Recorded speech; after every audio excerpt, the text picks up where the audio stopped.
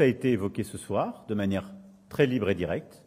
Il n'y a pas de consensus aujourd'hui pour envoyer de manière officielle, assumée et endossée des troupes au sol, mais en dynamique, rien ne doit être exclu.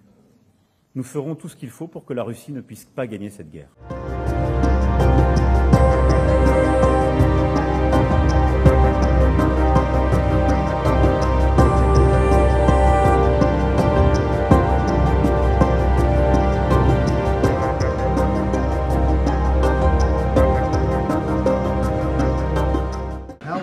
The United States regard any NATO ally sending troops to Ukraine? Well, it's a sovereign decision that every NATO ally would have to make for themselves. You heard Secretary General Stoltenberg say himself he had no plans or intentions of certainly under NATO auspices, of putting troops on the ground. And President Biden has been crystal clear since the beginning of this conflict. There will be no U.S. troops on the ground in a combat role there in Ukraine.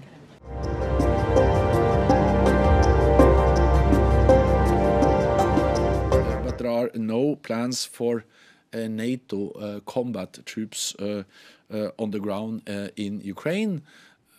We must remember what this is. This is a war aggression by Russia against Ukraine, blatantly violating international law. According to international law, Ukraine, of course, has the right to self-defense, and we have the right to support them in upholding that right, and that's exactly what NATO allies are doing and will continue to do.